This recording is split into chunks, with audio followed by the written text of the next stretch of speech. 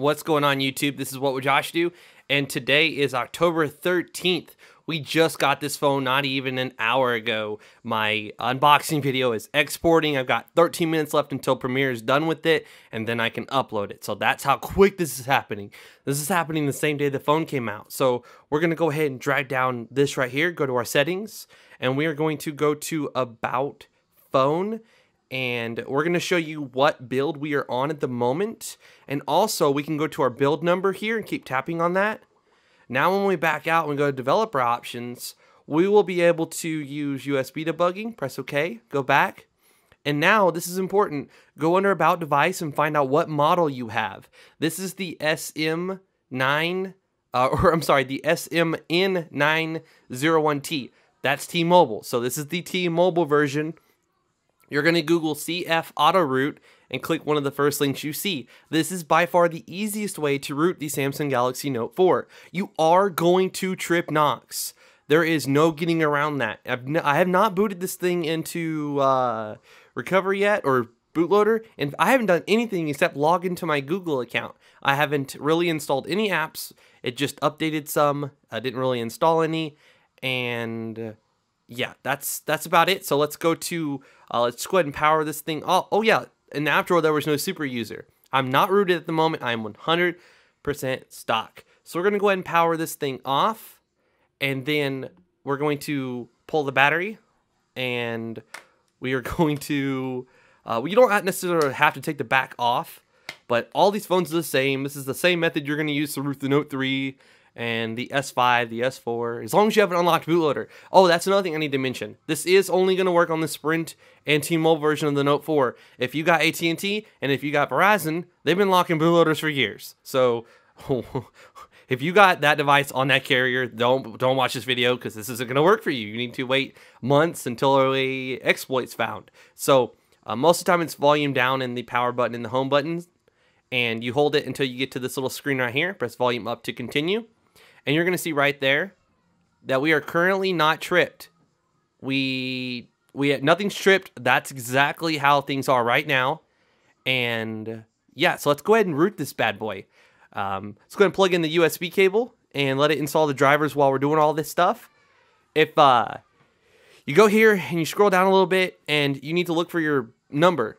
Mine was SMN910T. So we're going to hit Control F and we're going to type in N910 and then T for the T-Mobile version. My build was NIH. That's why I went to About Phone and showed you that. So now we're going to go ahead and click on download right here. And again, this is going to trip KNOX. That 0x0, that warranty, it's going to be gone. You're not going to have any warranty through Samsung. But you know, I like installing CyanogenMod 11, and that's the biggest reason I got this on T-Mobile instead of Verizon or AT&T. I do have AT&T, and I had Verizon, but I'm not going to get a Samsung phone on there because I know they're going to be locked.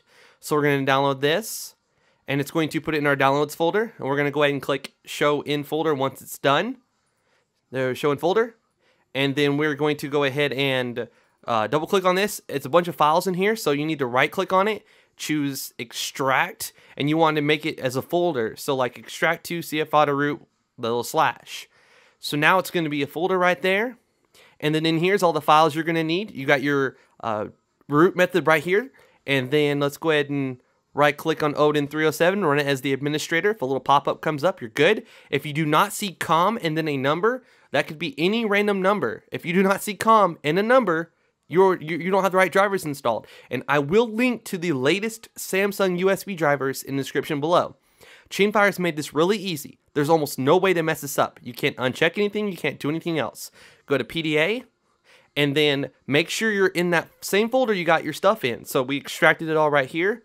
And then you need to click on that, press open. Now, depending on how large the file is, it's got to do a little checksum thing. So if it's like a full tar for flashing a stock phone, which we will do a video on how to flash this thing stock in the future. So please make sure you're subscribed if you are not subscribed already by clicking the little subscribe button below. So now all we're going to do is pick up our phone here and hit start. And this is going to root our T-Mobile Samsung Galaxy Note 4. Go ahead and get that in the shot there. And bam, we are rooted. It was that easy. Now we trip KNOX. KNOX is, you know, tripped forever. get a good shot of that right there. That is what you're going to see when you do this method. It says rebooting in 10 seconds. And then, bam, you're rooted. You're freaking rooted. How easy was that? Now, again, I told you before you did this, KNOX is tripped. There's no way in hell you're going to go back and untrip it. It's tripped forever. It's done. It's over. It's an internal E-fuse that gets blown the moment you root this thing. And instead of worrying about, oh, did I trip KNOX? Did I trip KNOX? Screw KNOX. Just freaking trip it. So now in our app drawer here, we're going to find this new app called Super SU. Now, there are other ways to do this, like what you can do is also, you can ODIN a twerp recovery meant for your phone, and also when you open up Super SU, there's going to be a binary update, just hit continue and the normal.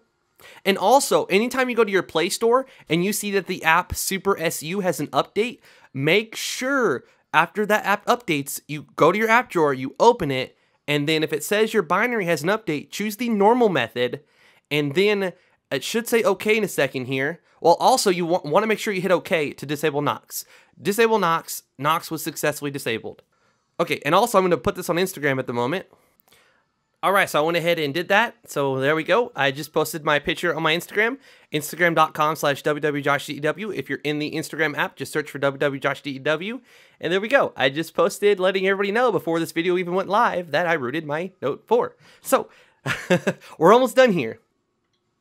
KNOX was successfully disabled, so you want that. KNOX is going to limit what you can do with root, so please hit OK. And now after your binary up, and you're only going to see that screen one time. You should only see that screen one time, unless of course you apply an official update, it updates your ROM, and then you root it again, and then it's got to disable KNOX again. But every time Super SU, the app has an update, you shouldn't see that disable KNOX screen. You should only see it one time. Again, unless you're flashing a stock ROM, which will flash your system and add KNOX back in there. So also, make sure you reboot every time you update your binary. So anytime the app, Super SU has an update, I'm going to say it one more time. Anytime the Super SU app has an update, make sure you open that app up. After you update it, you hit update binary, hit normal, and then when it asks you to reboot, make sure you reboot. That's just going to make sure everything works properly. And look at that. We are now rooted. If we open Super SU, it will not say that there is an update available.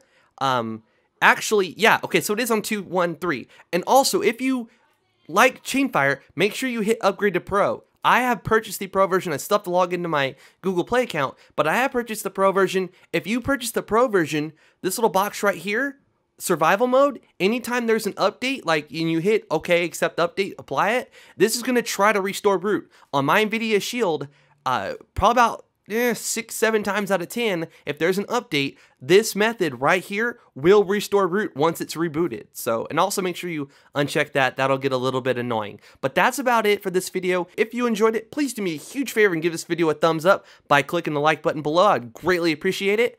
I brought you the very first how to root the T-Mobile Galaxy Note 4 video. So, yeah. Give the video a thumbs up if you enjoyed it. Subscribe to my YouTube channel if you haven't already by hitting the subscribe button below. Please follow me on Twitter and Instagram to stay up to date on the latest videos that I'm working on, to see what's coming out next, and etc. All links to all my social media accounts, other YouTube channels, this Super SU, the CF Auto Root, links to everything in the description below. Click the little text at the bottom of the video that says show more to expand the description and see all the links. This is What Would Josh Do, and I'm out.